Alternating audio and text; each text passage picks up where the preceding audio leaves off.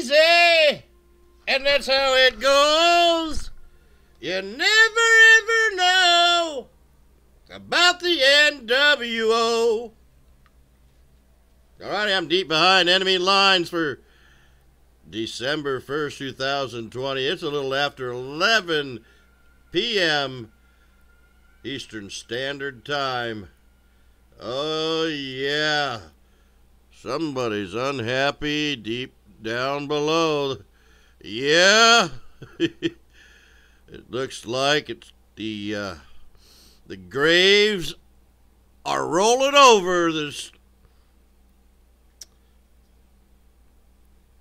The dead are coming to life after an intense earthquake swarm rattles a Nevada ghost town cemetery. Today's top headlines: more earth changes and geopolitical upheaval, and another update to the New World Order from the No Link News Desk. Move over, Harp Tard. You'll not see this earthquake news or earthquake prediction from Doomsday Dumbass Disinfo Dutchie's Magic 3D Earthquake Crystal Ball first. So in case you miss it, or you want to wait around for sloppy seconds from Dumbass Doomsday Disinfo Dutchie, let's get to the science of things today. Yeah, we're going to talk about some doom. But back in 1998, I listened to the radio show all Coast to Coast AM with Art Bell, who coincidentally broadcast right out of Pahrump, Nevada, right near this earthquake swarm. That occurred, man. We had a big one, you know. Needless to say, this area has been quite active seismic-wise over the last 6+ months. Of my observations, I've been wanting to make a video on all this stuff, but back in 1998, I was listening to the radio show Coast to Coast AM and stumbled upon Mitch Petros' space weather earthquake forecast equation, and it went something like this. You see, the galaxy sun earth connection is how he basically made the concept that the cosmic rays known as charged particles, the highly energetic radioactive energy that is released from the sun. So the sun, his equation went like this: sunspots trigger solar flares. Solar flares trigger the Earth's magnetic field to weaken. A weakened Earth's magnetic field triggers shifting ocean stream currents and shifting jet stream currents. Shifting jet stream currents and shifting ocean stream currents trigger extreme weather and human disruption. So, now, bringing it into the mix, transitioning back to the scene, I want to bring you up to date. Yeah, this ghost town. Before we get into it, yeah, this ghost town in Nevada.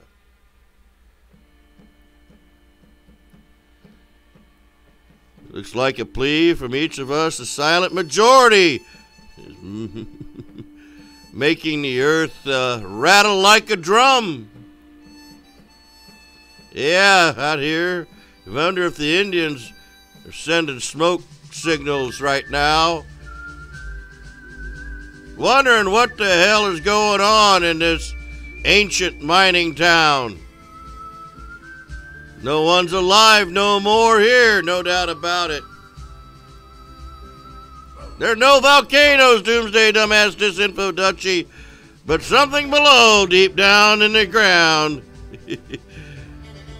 is definitely coming to life once again.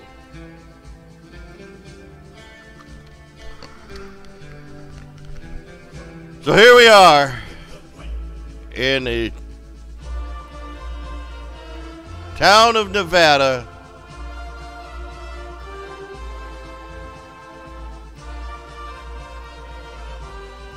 And are you ready? the Candelaria Cemetery at the bottom in the valley of the Candelaria mountain range, where over 100 earthquakes have been recorded in the last few hours. Latest preliminary earthquake shows, yes, that this ground is shaking here in Mina, Nevada, just 24 kilometers south of Mina, Nevada. Let's zoom in here at the map right now.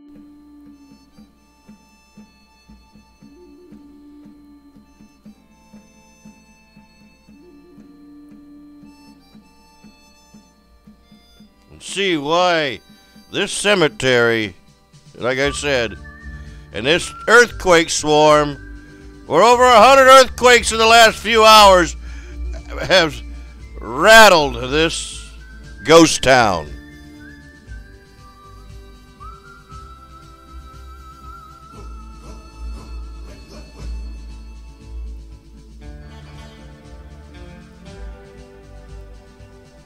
Yes, in the last 24 hours, they recorded 117 earthquakes that began somewhere back here at approximately 9:51 Universal Time.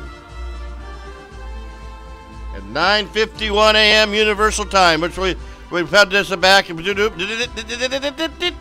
wind it back and get it into the mix. 5 hours would be 5 a.m.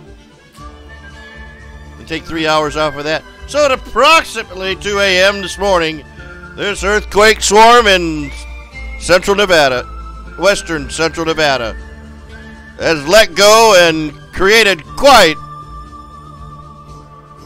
of attention. Quite a lot of attention, my fault.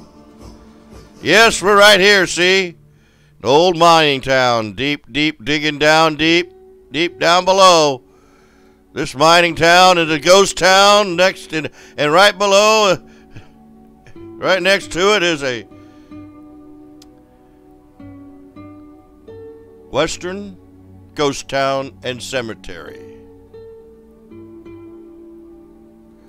So here we go. We're going to go in here, show you and apply the animation, and bring you a loop. I mean, all these earthquakes didn't start till later the day. I mean, early this morning.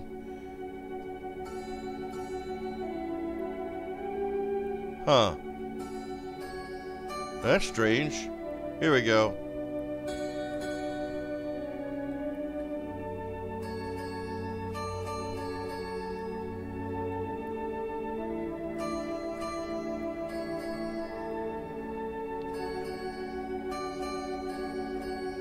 Well, I guess I'll have another satellite view since it's obviously there's a glitch going on.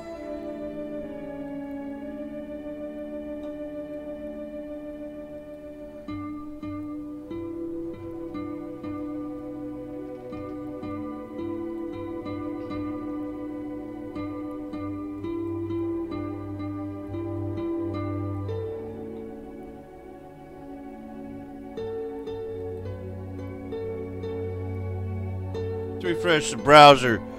This Iris Earthquake browser is a little bit more detailed than Dutchie's Magic 3D Earthquake Crystal Ball, because it'll animate every earthquake that is recorded over time. To give you an animation, once again, we'll go to the map. It'll probably be a little easier. But each one of these purple dots indicates the earthquake, the intensity of these earthquakes, and when they started. There was none early this morning, and then about halfway through the day, the earthquake swarm begun. It like popcorn popping in a popcorn popper. Looks like somebody using drumsticks on a drum skin drum too. But it looks like this earthquake swarm is located just a little west of Highway 95, just north of Columbus. But this is an old mining ghost town Well, let's make this loop work once again.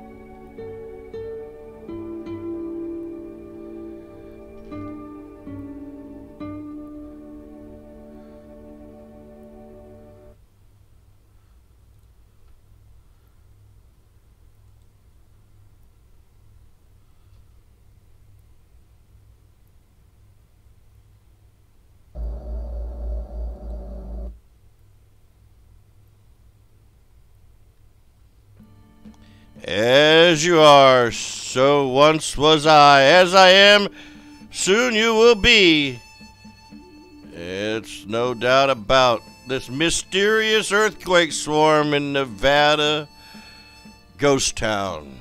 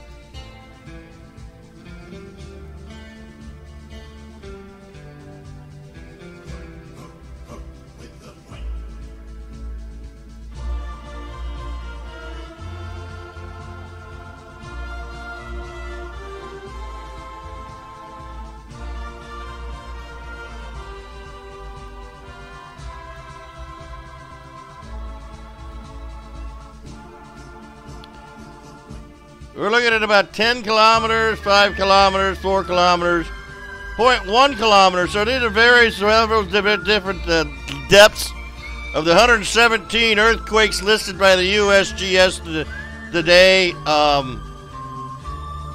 Many of them, like I said, are located in this ancient silver mining town. Doomsday Dumbass Dutchie? What's going on down deep below this Candelaria cemetery, huh?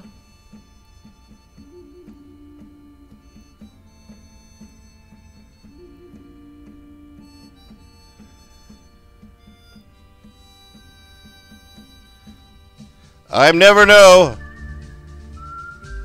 Patriot Broadcasting and Liberty Tree Radio Field Reporter number 8510. And as always, God bless the Republic. Death to the New World Order. We are on the march. The Empire is on the run. We shall prevail.